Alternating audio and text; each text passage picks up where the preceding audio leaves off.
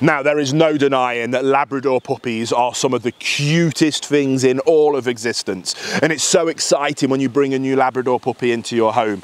But then you quickly realise just how infuriating it can be with things like having toilet accidents and how difficult potty training may be, especially if you're a first-time owner. But it absolutely doesn't need to be. So in today's video, I'm going to give you some tips and tricks to stop toilet accidents in their track and make sure that you get potty training perfect as quickly as possible.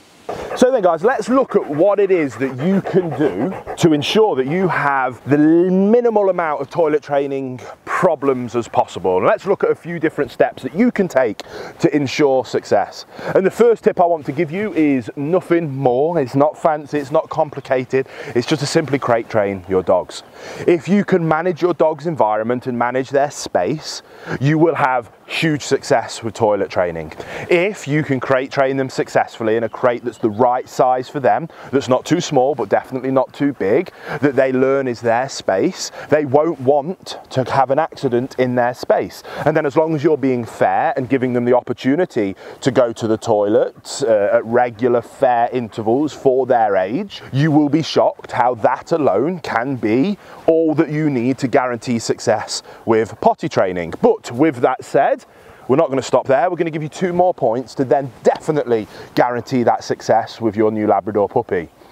So then the next tip is a habit that I want you to get into, especially when you first bring your new puppy home, and that is to take your dog out for the toilet on the hour, every hour. Set an alarm on your watch, set an alarm on your phone, and just get into the habit of on the hour, every hour, taking your puppy out where you want them to be able to go to the toilet. And then when they go to the toilet in the right place, you praise and reward that behavior and make it abundantly clear to them that that's a great place. And by pairing, managing their environment, and the best way to manage their environment is through crate training with then regular intervals, and on the hour, every hour is something that's easy to remember and build into a habit, especially in those first couple of weeks. Again, that alone should be enough to allow you to have massive amounts of success. But again, we're not going to stop there. I'm going to give you a third tip.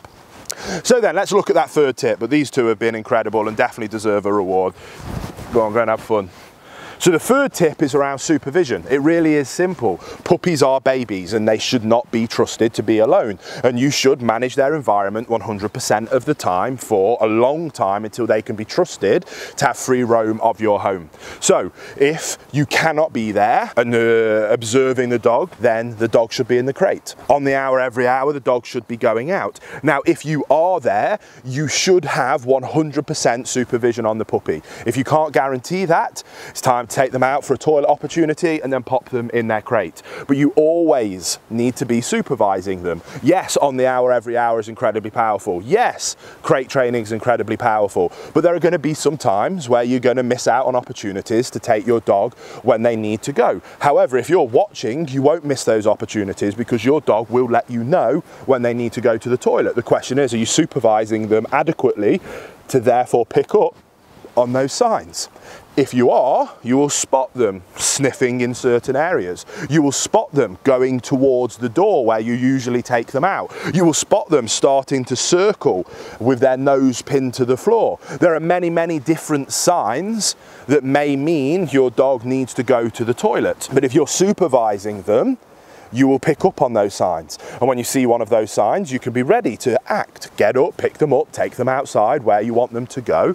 When they go in the right place, we praise, we reinforce. If we can't supervise them, we make sure we give them an opportunity to go to the toilet first. Then they go into their crate where they're not going to want to have an accident because that's their safe, happy place.